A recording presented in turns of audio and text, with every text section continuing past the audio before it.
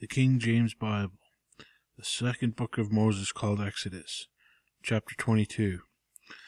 And if a man shall steal an ox or a sheep and kill it or sell it, he shall restore 5 oxen for an ox and 4 sheep for a sheep. If a thief be found breaking up and be smitten that he die, there shall no blood be shed for him. If the sun be risen upon him, there shall be blood shed for him, for he should make full restitution. If he have nothing, then he should be sold for his theft. If the theft be certainly found in his hand alive, whether it be ox or ass or sheep, he shall restore double. If a man shall cause a field or vineyard to be eaten, or shall put in his beast, and shall feed in another man's field, of the best of his own field and of the best of his own vineyard shall he make restitution. If fire break out and catch in thorns, so that the stacks of corn, or the standing corn, or the field be consumed therewith, he that kindled the fire shall surely make restitution. If a man shall deliver unto his neighbor money or stuff to keep, and it be stolen out of the man's house, if the thief be found, let him pay double. If the thief be not found, then the master of the house shall be brought unto the judges to see whether he have to put his hand unto his neighbor's goods. For all manner of trespass, whether it be for ox or ass, for sheep, for raiment, or any manner of lost things which another challengeth to be his, the cause of both parties shall come before the judge, and whom the judges shall condemn, he shall pay double unto his neighbor. If a man deliver unto his neighbor an ass or an ox or a sheep or any beast to keep, and it die or be hurt or driven away, no man seeing it, then shall an oath of the Lord be between them both, that he hath not put his hand into his neighbor's goods, but the owner of it shall accept thereof, that he shall not make it good. And if it be stolen from him, he shall make restitution unto the owner thereof. And if it be torn to pieces, then let him bring it for witness, and all shall make good unto which that which was torn. And if a man borrow aught of his neighbor, and it be hurt or die, the owner thereof being not with it, he shall surely make it good. But if the owner thereof be with it, he shall not make it good. If it be an hired thing, it came for his hire. And if a man entice a maid that is not betrothed, and lie with her, he shall surely endow her to be his wife. If her father utterly refuse to give her unto him, he shall pay money according to the dowry of virgins. Thou shalt not suffer a witch to live. Whosoever lieth with a beast shall surely be put to death. He that sacrificeth unto any god save unto the Lord only shall be utterly destroyed. Thou shalt neither vex a stranger nor oppress him, for ye were strangers in the land of Egypt. Ye shall not afflict any widow or fatherless child. If thou afflict them anywise, and then cry at all unto me, I will surely hear their cry. And my wrath shall wax hot, and I will kill you with the sword, and your wives shall be widows, and your children fatherless. If thou lend money to any of my people that is poor by thee, thou shalt not be to him as a usurer, neither shalt thou lay upon him usury. If thou at all take thy neighbor's raiment to pledge, thou shalt deliver it unto him, but by the sun goeth down, for that is his covering only. It is his raiment for his skin, wherein shall he sleep. And it shall come to pass, when he crieth unto me, that I will hear, for I am gracious.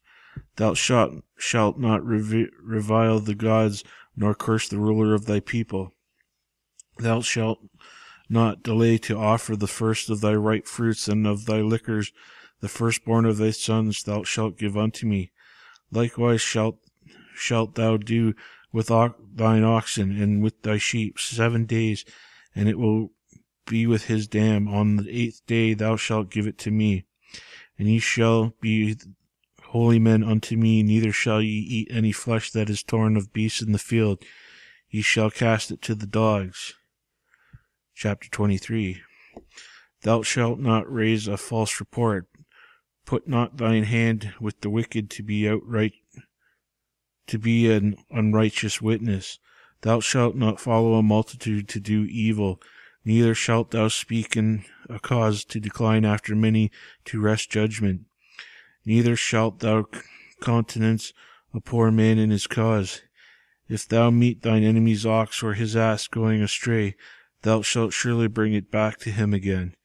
If thou see the ass of him that hateth thee lying under his burden, and wouldn't forbear to help him, thou shalt surely help with him. Thou shalt not wrest the judgment of thy poor in his cause. Keep thee far from a false matter, and the innocent and righteous slay thou not.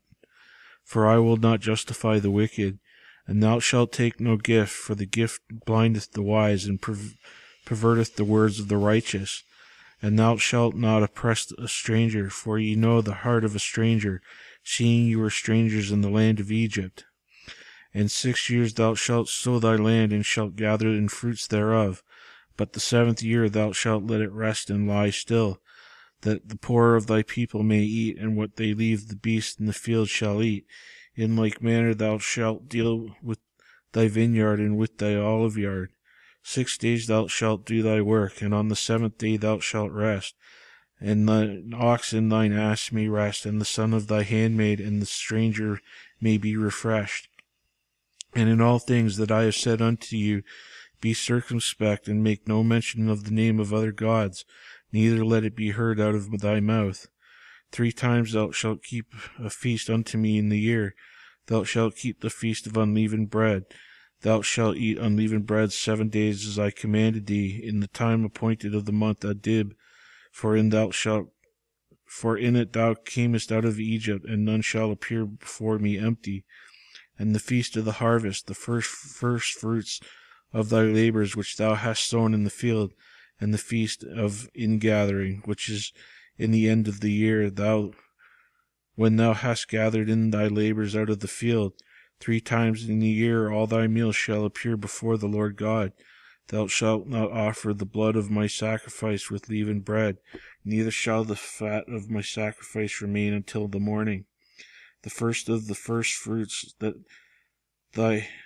thy land thou shalt bring into the house of the Lord God. Thou shalt not see the kid in his mother's milk.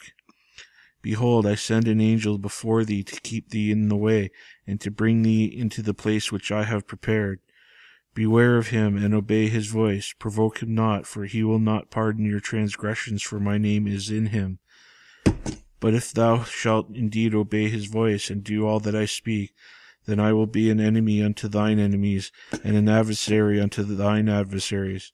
For mine angel shall go before thee, and bring thee unto the Amorites, and the Hittites, and the Perizzites, and the Canaanites, and the Hivites, and the Jebusites, and I will cut them off.